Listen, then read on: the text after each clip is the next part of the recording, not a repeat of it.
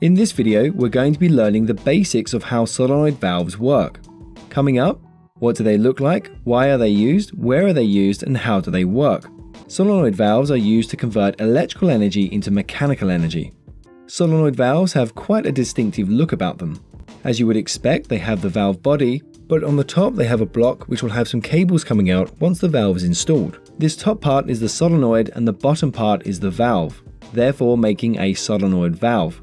Now these valves do come in a variety of shapes and sizes. I'll just show you some examples here. The shape variation depends on the capacity of the valve, the pressure it's working with, and the different internal mechanisms which we'll look at later on in this video. Why do we use solenoid valves? Well, these valves allow engineers to autonomously and remotely control the flow of fluid within a system. This fluid can be a liquid or a gas, for example water, air, natural gas, oil, steam, refrigerant, etc. The list goes on and on. The solenoid coil on the top is used to operate the valve by passing an electrical current through it to create an electromagnetic field and operate the valve. This means if it is connected to a controller, it can be operated autonomously and remotely by a computer without the need for engineers to physically run around opening and closing valves. This allows systems to run much more efficiently and safely. So where do we use or find solenoid valves? The short answer is everywhere. Solenoid valves can be found in everything from washing machines up to space rockets, although we're going to focus on the industrial and HVAC applications for this video. Let's have a look at some examples. In commercial refrigeration systems, we're almost certainly going to find at least one solenoid valve in the system, and it's usually found in the liquid line near the expansion valve. The solenoid valve is therefore used here to isolate the second coil and the expansion valve until it is needed.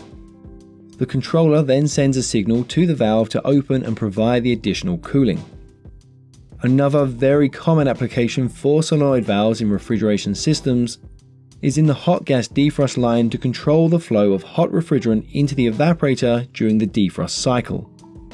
When the moisture in the air condenses on the tubes of the evaporator, it will freeze and cause a buildup of ice.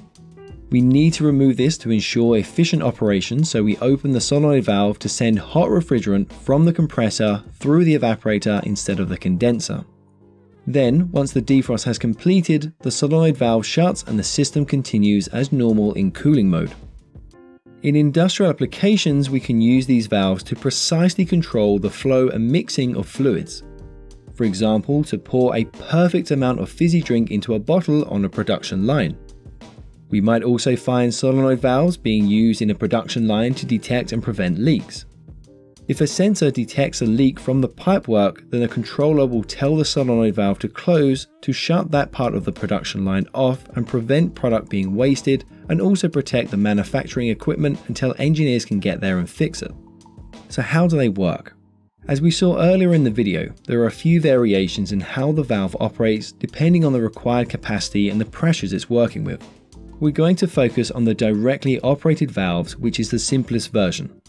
With the direct operated valve, we have the solenoid on top, which is basically a coil of wire.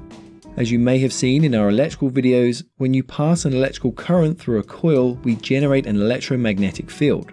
This magnetic field is what we'll use to control the valve. We have two types of valve, the normally open and the normally closed type.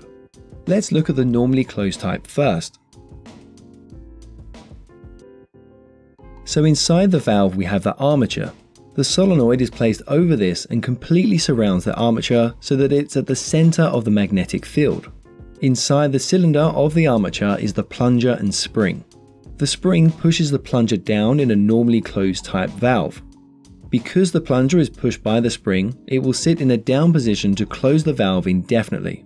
But if the coil receives an electrical current, then it will generate an electromagnetic field, and this magnetic field passes through the plunger and will cause it to move upwards against the spring, therefore opening the valve.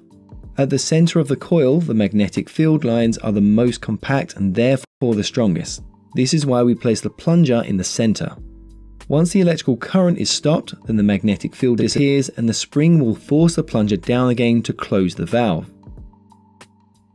With normally open valves, we again have the coil sitting around the armature, but this time the spring pushes the plunger in an upwards position so that the valve is always open unless the solenoid coil is powered on.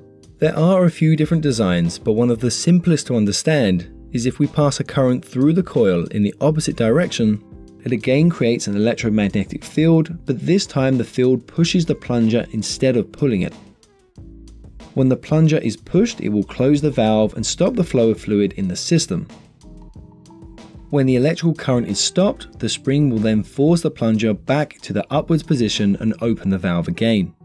In this very simple version, the direction of the current flowing in the coil is what determines whether the coil produces a pulling or pushing force on the plunger.